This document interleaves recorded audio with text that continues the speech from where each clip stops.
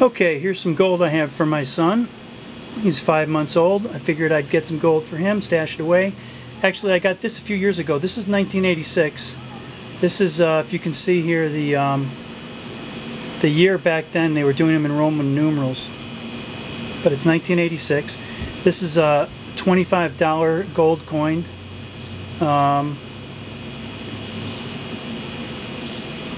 Gold Eagle. It's a ½ ounce.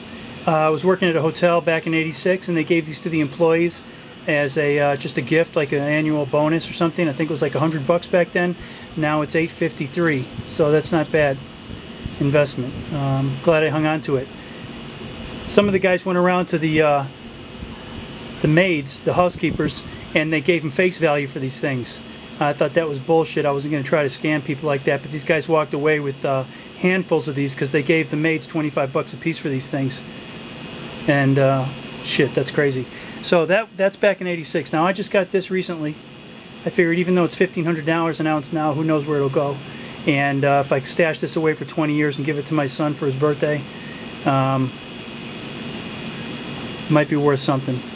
This is a 2011 Buffalo. This is a little bit more pure gold. The silver gold, the Gold Eagle is .999, I think. This is .9999. 1, 2, 3, 4, yeah, 4 nines. 24 karat gold. It's a beautiful coin.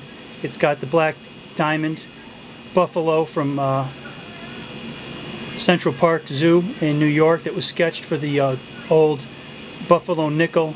He is the tallest, the biggest captive buffalo in U.S. history. He was 6 feet at the shoulder.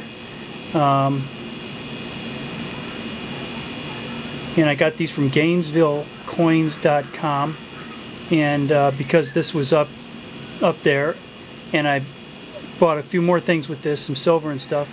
It was over $2,000, so I was able to use a wire transfer, and that was reduced the cost significantly over a credit card purchase. But I like GainesvilleCoins.com because they let you buy smaller quantities of stuff as opposed to some of the other sites like Monex. So I might send this in and have it graded by NGC and sealed up. It's pretty clean. Should be in mint state, I don't know, 65 or 66. I don't see anything wrong with it right now when I'm looking up close at it. But I've got these things, I've got a gallery online of some really close in zoom pictures I took in a gallery. You can see them closer.